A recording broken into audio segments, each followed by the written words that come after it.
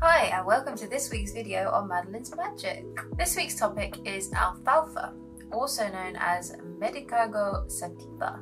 Alfalfa, also called lucerne, is a perennial flowering plant in the legume family Fabaceae, which normally lives 4 to 8 years but can live more than 20 years depending on variety and climate. Money so tall that my baby's got a climate, hotter than the Middle Eastern climate, whine it. Dirty whine it. I'm so whine it. I really, I don't give a F-U-C-K. Forget Barbie, fuck Nikki, she's fake. Anyway, although it is technically part of the legume family, it is also considered a herb. The plant grows up to a height of 1 meter and has a deep root system. Owing to this deep root system, it helps to improve soil nitrogen fertility and protect from soil erosion. This depth of root system and perenniality of crowns that store carbohydrates as an energy reserve make it very resilient, especially to droughts. It is cultivated as an important forage crop in many countries around the world. It is used for grazing, hay and silage, as well as green manure and cover crop. Alfalfa is native to warmer temperature climates. It has been cultivated as livestock fodder since at least the era of the ancient Greeks and Romans. Alfalfa seems to have originated in South-Central Asia and was first cultivated in ancient Iran. According to Pliny the Elder, it was introduced to Greece in about 490 BC when the Persians invaded Greek territory.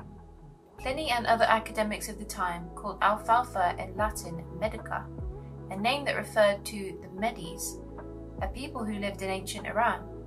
The ancient Greeks and Romans believed that alfalfa came from the Medes land in today's Iran. A 13th century Arabic dictionary says that alfalfa is cultivated as an animal feed and consumed in both fresh and dried forms. The name alfalfa comes from the Arabic al-Fakfaka, which means father of all foods. So that should tell you a little bit about the importance of this herb. In the 16th century, Spanish colonizers introduced alfalfa to the Americans as fodder for their horses. Its primary use is as feed for dairy cows because of its high protein content and highly digestible fiber. Secondary for beef cattle, horses, sheep and goats. Lucerne is the name for alfalfa in Britain, Australia, France, Germany and a number of other countries. Alfalfa seeds were imported to California from Chile in the 1850s. That was the beginning of a rapid and extensive introduction of the crop over western US states and introduced the word alfalfa to the English language. Since North and South America now produce a large part of the world's output, the word alfalfa has been slowly entering other languages. Alfalfa hay is widely used protein and fiber source for meat rabbits. In poultry diets, dehydrated alfalfa and alfalfa leaf concentrates are used for pigmenting eggs and meat because of their high content in carotenoids, which are efficient for colouring egg yolk and body lipids. Humans also eat alfalfa sprouts in salads and sandwiches. Dehydrated alfalfa leaf is commercially available as a dietary supplement in several forms, such as tablets, powders and tea.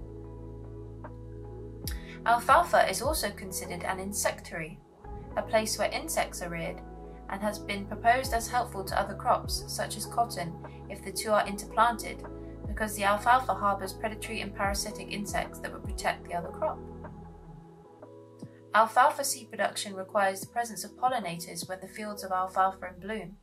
Alfalfa pollination is somewhat problematic, however, because western honeybees, the most commonly used pollinator, are less than ideal for this purpose. The pollen-carrying keel of the alfalfa flower trips and strikes pollinating bees on the head, which helps transfer the pollen to the foraging bee. Western honeybees, however, do not like being struck in the head repeatedly and learn to defeat this action by drawing nectar from the side of the flower. Clever little bees. The bees thus collect the nectar but carry no pollen, so do not pollinate the next flower they visit. Because older experienced bees do not pollinate alfalfa well, most pollination is accomplished by young bees that have not yet learned the trick of getting the nectar without tripping the head-knocking keel. That's a bit of a mouthful to say, head-knocking keel. Today, the alfalfa leafcutter bee is increasingly used to circumvent these problems. As a solitary but gregarious bee species, it does not build colonies or store honey, but it is a very efficient pollinator of alfalfa flowers. They nest in individual tunnels burrowed into soil or in wood or plastic material supplied by the farmers. The leafcutter bees are used in the Pacific Northwest, while western honeybees dominate in Californian alfalfa seed production. Alfalfa, like other leguminous crops, is a known source of phytoestrogens, including spinesterol, coumestrol, and coumastan. Because of this, grazing on alfalfa during breeding can reduce fertility in sheep and in dairy cattle if not effectively managed. Phytoestrogens can play a big part in human fertility as well. Moving on to the medicinal uses. Alfalfa has a high content of bioactive plant compounds, including saponins, coumarins, flavonoids, phytosterols, phytoestrogens, and alkaloids. It is a good source of vitamin K and also contains other nutrients including vitamin C, copper, manganese, and folate. Numerous animal studies have shown that alfalfa can lower total cholesterol, LDL bad cholesterol, and triglyceride levels while increasing HDL good cholesterol, which may decrease heart disease risks. The cholesterol-lowering effect of alfalfa is attributed to its high content of saponins, which are the plant compounds. There is a long list of traditional uses of alfalfa as a medicinal herb. They include lowering blood pressure, acting as a diuretic, increasing breast milk production, treating arthritis, and getting rid of kidney stones. Most of these proposed health benefits have not been extensively researched. However, a few of them have been studied to some extent.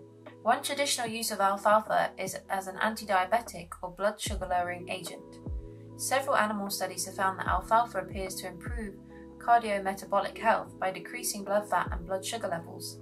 Alfalfa has a long history of use in Ayurvedic medicine to treat conditions caused by inflammation and oxidative damage.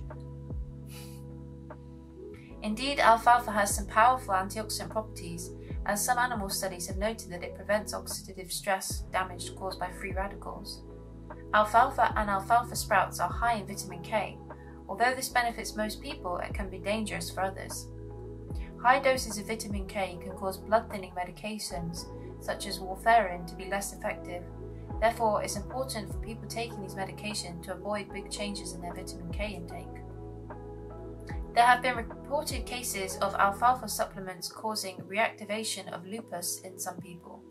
This effect is believed to be due to possible immune-stimulating effects of the amino acid L-cavenin, which is found in alfalfa. Therefore, those who have lupus or some other autoimmune disorders are advised to avoid it. Now onto the magical uses. Yay! Alfalfa is an ancient herb and has long been used in prosperity magic. It is used for health, prosperity, and good fortune. Usually the herb is added to spells and charms in its dried form. As a luck-bringing herb, alfalfa is often assigned to Jupiter, but also to Venus. It signifies happiness and satisfaction in life. Being the favourite food of cattle, it is therefore assigned to the zodiac sign of Taurus. It is primarily a money magic herb and corresponds to the elemental of earth. Gamblers can carry a sachet of alfalfa in their pocket for good luck. The same charm inspires others to be generous to you. You can dress a green candle with alfalfa leaves for use in a money drawing spell. Keeping a jar of dried alfalfa in the kitchen cupboard ensures your household will always have enough to eat. Alfalfa leaf can be used in money spells of any kind. It is useful for all positive financial goals, securing a bank loan, winning prize money, or growing a business. A sprinkle of alfalfa in your wallet is supposed to help you keep hold of your last pound. It is used by hoodoo practitioners as a herb for attracting money as well as for asset protection. There we go. And that's alfalfa, ladies and gents. Thanks for staying with me today. Thanks for tuning in. Feeling a bit fruity today, as you can tell. Anyway, thanks very much, and I'll see you in the next one. Bye!